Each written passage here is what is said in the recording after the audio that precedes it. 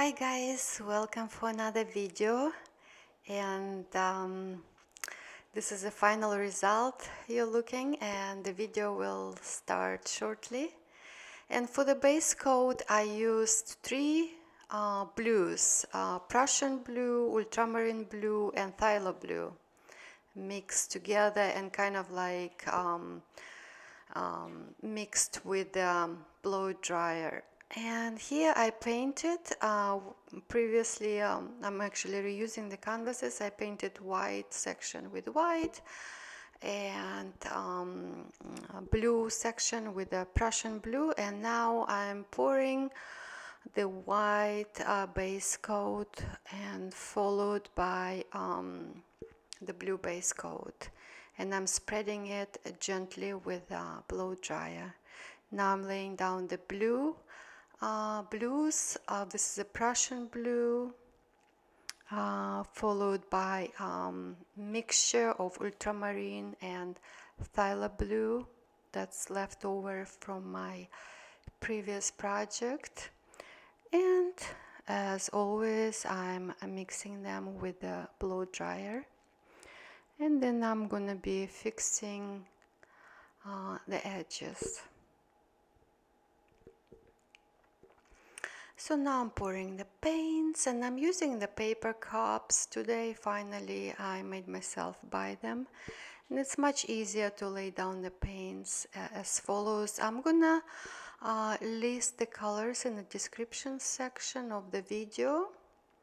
So first there was a stripe of white, followed by lavender, by magenta, yellow, gold, and now magenta again.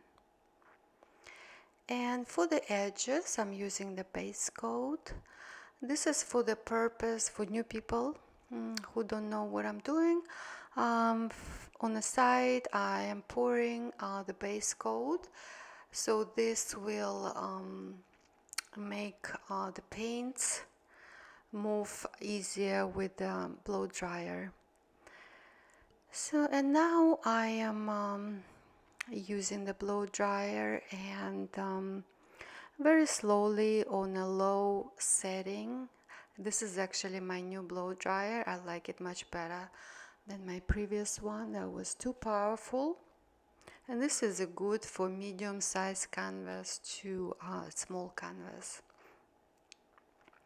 And pay attention how I hold the blow dryer upside down. It's much easier to manipulate it. And the way I blow it, it's just by the feel, very gently. Don't push paints too far, and usually I prefer not to fiddle too much with paints. So if it doesn't work from the first time, it's kind of like you can make a mess. But here I'm fiddling a little bit because the edges is not to my liking. And yeah, it's actually coming out really well with this new blow dryer because it gives me control. It's not as crazy powerful as my previous one. It's really, really nice. I'm gonna put the link in the description section, and you're welcome to try this one. And I have about 4 blow dryers now, and this is by far the best. And now you can see the cells starting to develop really fast.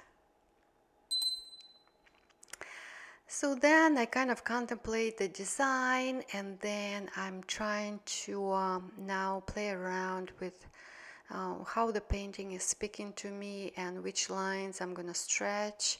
And usually I stretch the lines either with my fingers, or I'm blowing with my mouth or with a straw, or just grab the paints and gently slide with my with the other side of the brushes of the paintbrush. So this I'm using here my fingers, and it's pretty much kind of like feeling what the painting is telling me. Here I'm using the paintbrush. I just dunk the other side of the brush into the paints and gently just slide through the paints, not really putting it deep, and so on. I just kind of play, and as the painting develops, more cells is coming out here, and I don't know what I'm doing. I'm just like going with the feel, really with the flow. And at the end, it's not really floral, it's becoming some kind of sea world. I really love it. Look at this. Oh my God, it's so beautiful. The contrasting colors. I love even it's like a deep ocean, and you can see the Prussian blue gives me the depth of the ocean. Another base coat of blues, ultramarine mixture with Phthylo blue gives a little bit kind of like a shallow waters of the ocean, and the rest is like you can see the fishes coming out here. I mean, it's just unbelievable. The paints are talking to me. I wanted to create a floral, and now it's a sea world. It's absolutely divine. I love it. And as always, I love to hear you helping me with titles. I know Penny, she's fantastic with titles, and I hope to hear from you. And yeah, thank you for watching. All the materials is gonna be in the description section, and always subscribe, like, please leave me a comment, it helps a lot. And thank you for watching. I see you soon. Bye.